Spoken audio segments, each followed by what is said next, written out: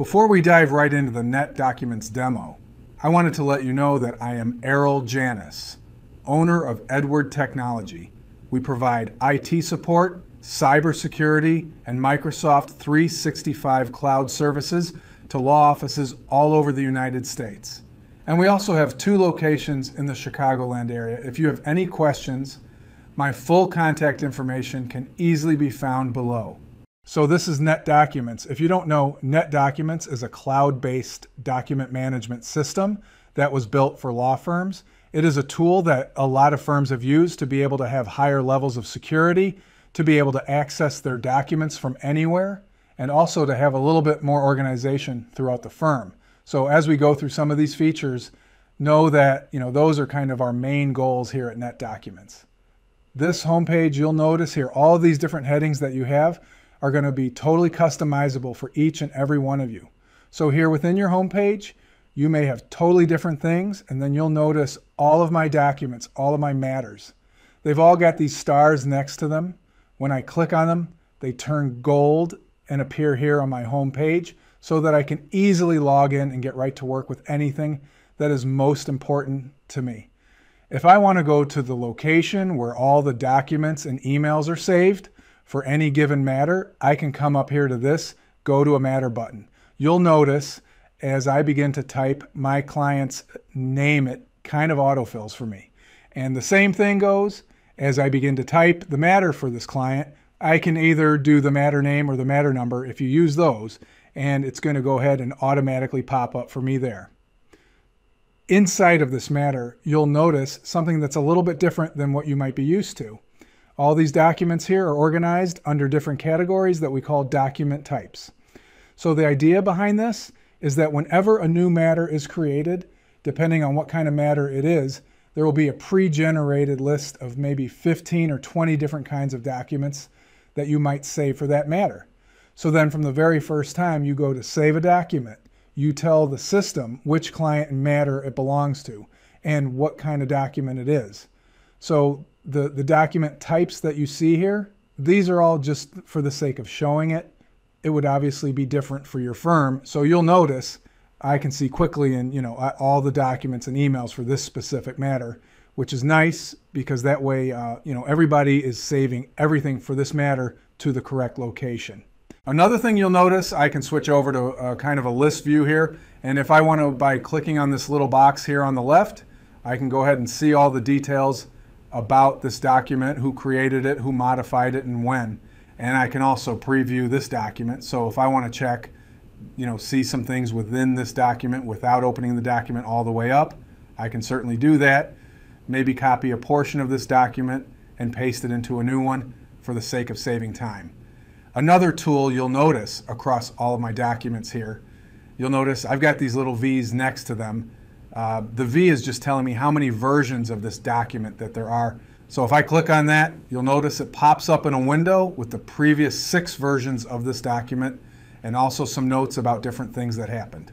So if for whatever reason I need to go back and access an older version of this document, or I need to compare a certain version to another version, they're all here. And I no longer need to worry about giving that document a new name every time a new version should be created, which can obviously lead to working on previous versions of documents. Maybe someone else from my team thinks they're working on the most recent version, but in reality, I've already edited that document again. They just couldn't find it. When they went to go find it, version control can be very helpful. Coming back here to the home page, we'll talk a little bit about CERT and the ability to search for things that you may not know exactly where they are. Maybe I know that within the document. It says something that I remember, but I don't remember what it's called or where it is. You'll notice from this homepage I can search through everything. We'll go ahead and say, I know this document had something to do with Chase Bank. As I perform this search, it's going to go ahead and scan through the entire content of all of my documents in the system and find the best possible result. So it's kind of like Google in that sense. You'll notice I got quite a few reviews or returns here, obviously because searching for something as broad as Chase Bank is not the best search, but either way you'll notice. I have a couple really awesome tools here once I get into it. If I click on this little box again, I'm going to see a preview of this document. but it actually takes me in the document to wherever what I search for is found.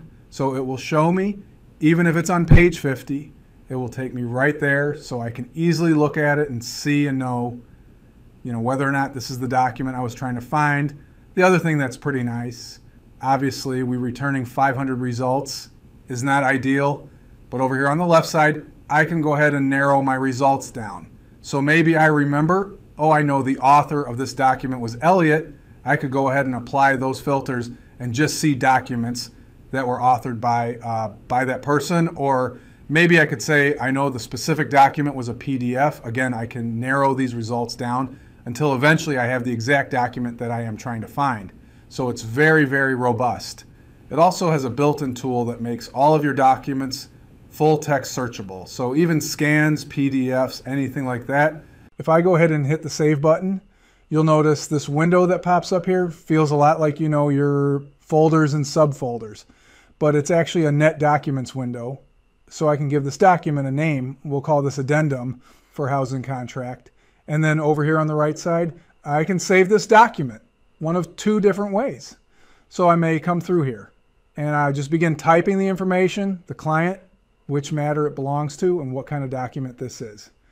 So as I do that, if I were to hit save, now this document would be saved to the correct client in matter under the agreement category or document type, or it might be a little more natural for you to come over here on the left side. You'll notice I can quickly go ahead and see all of my most recent matters. So as I select these, you'll notice the information on this right side is being filled out for me as I go. I can then come through and say, this was a correspondence document, we'll say now. When I hit save, that document is saved directly up into a NetDocuments for me. So now you'll notice at the top, it's telling me that this document is obviously what I named it, addendum for housing contract. It's given a 12-digit document ID number, and it's telling me this is version number 1 of this document. And you can have that information pasted automatically to the bottom of your documents if you want to. So let's say I open this document from NetDocuments and I need to make some changes to it. So I made a few changes. If I hit the save button, it will save over this current version 1. But if I hit save, as you'll notice, that same NetDocuments window pops open down here at the bottom. It's pre-checked to save as a new version. I can come through and give it some quick notes. We'll say these were Cadence edits, which is my name now when I hit save.